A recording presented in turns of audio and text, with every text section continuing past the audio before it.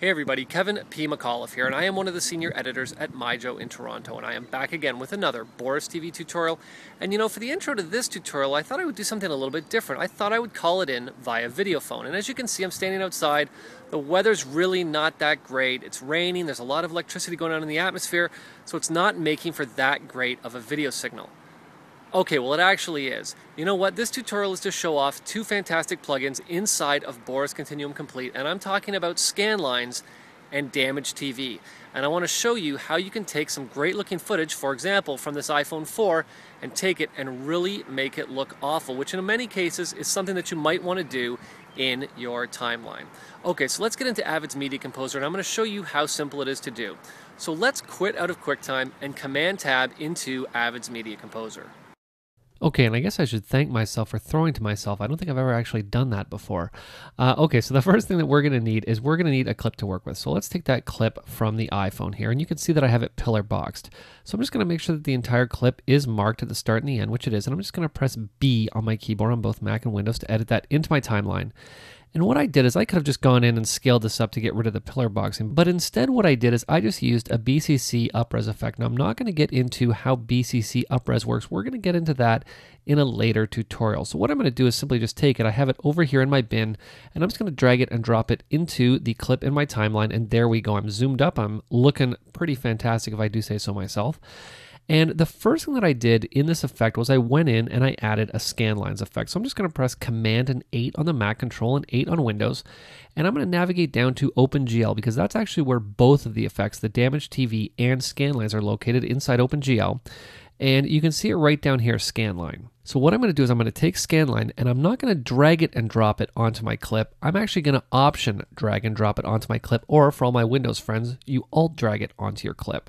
Once I hold Option down and let it go, it's going to nest the effect, and you can see that we've got a pretty substantial scan line going on here. Now, one thing I want to point out about Damage TV, and you're going to see this in just a second, is that it is a very powerful effect, and it's a good way to really mess up your footage. But one thing I also like about it is you can just do a very subtle mess up to your footage and actually make it look very realistic. And that's one thing that I love about this effect. The realism is really, really, really nice. Now, with the Scanline effect, I could actually do Scanlines inside of the Damage TV effect, but I actually prefer doing it this way because I want the Damage TV effect nested on top of the Scanline, so it's impacting the Scanlines as well. So what I'm going to do is press Shift and Y on the keyboard because that is my shortcut for effects mode. And if you don't have a shortcut for effects mode, you can obviously get into it right over here by clicking on the effects mode button at the top of your sequence.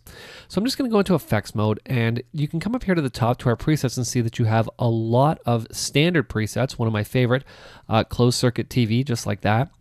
And you can see that you can also get into things like noise inside of Scanline. So Scanline is not a one-trick pony. What I'm actually going to do though is I'm just going to come back up and set it back to its default settings because I only want to use the Scanline aspect of this effect.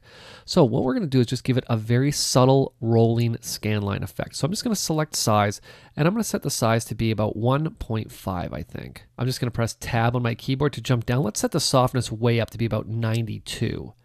Very nice. So you can see over here, it's just a very, very subtle scan line. Now, one of the most important parts of the scanline effect is the fact that we're going to want to have it roll a bit.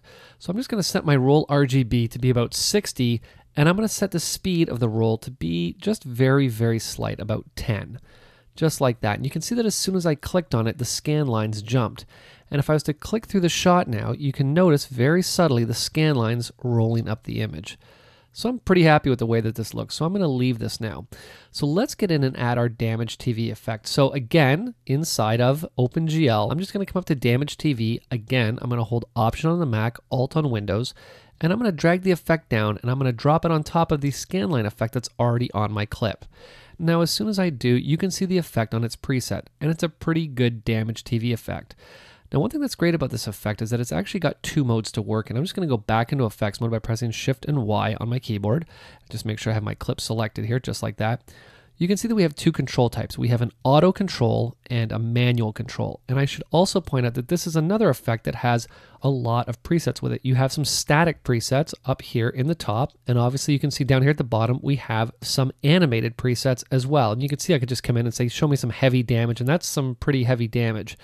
Now, again, like I said, I want to go with subtle for this effect because in some cases, doing like huge TV damage is not really what you're going to want to do. We're going to want to make this look like I'm entrenched in some, war-torn country and I'm broadcasting out video over a phone line.